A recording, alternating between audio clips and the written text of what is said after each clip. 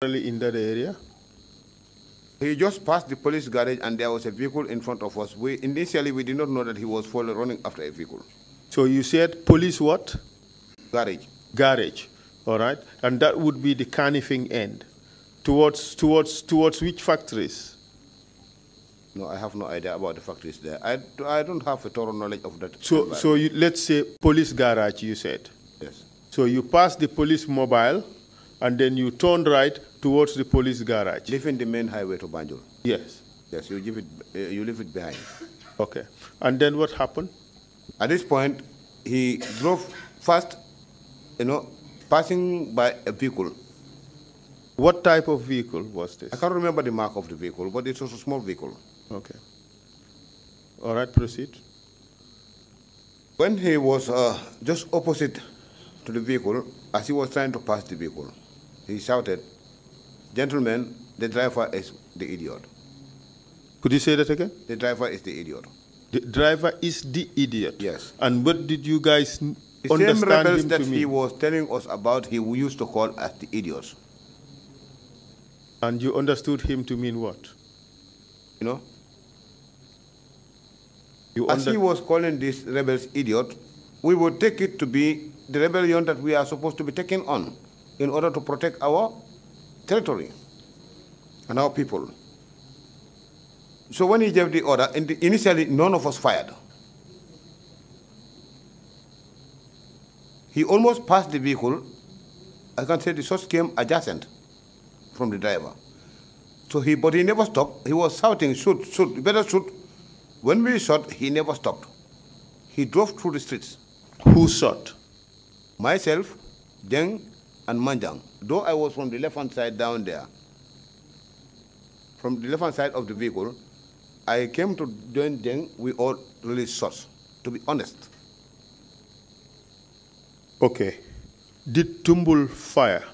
Tumbul didn't fire. He was the commander giving the orders and driving the vehicle. Did Sana Manjang fire? He did. Did you, Malick Jatta, fire? I shot, sir. Aliu Jeng, did he fire? He did shoot. And then what happened? And then Tumbul continued driving through the streets. So you did not necessarily stop? No, there was no stop. We were all panicked, and at this time, there was no question as to who that man was. Until where he met his vehicle, parked the taxi Benz, boarded his vehicle, and drove us right to Kanilai. But nobody spoke, because I'm telling you, these are situations that when you find yourself in, you cannot tell how you will feel. And when you shot, did you know who you fired at? I did not know this until the following day when I came to Combo. Did you know at this stage that there were other occupants of that vehicle? I wouldn't be able to tell even if there were other occupants, because when he said the driver was our point of focus. How many bullets did you release? I shot one. Your colleagues? I can't tell how many bullets they shot. I know that I shot one. Okay. So you went to Kanilai. And then what happened on the way, en route to Kanilai?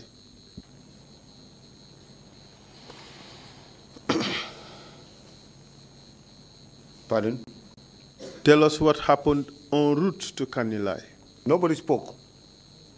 We went to Kanilai. The following day was when Tumbul came to see us. And he met me at the school. And what happened there? The Jungle Warfare School. He came with an envelope containing some dollars. And he said to us, "This is a token of appreciation from the big man." Big man implies the president. Did you know for certain he was referring to the president? Very well. And he was you talking were to the giving president dollars during the operation, and after that he said, "This is a token of appreciation from the big man." I would be certain that it was from the former president. Tumbul had no source of gathering dollars, more so to give us money in that currency, to cover up something. I would not believe that.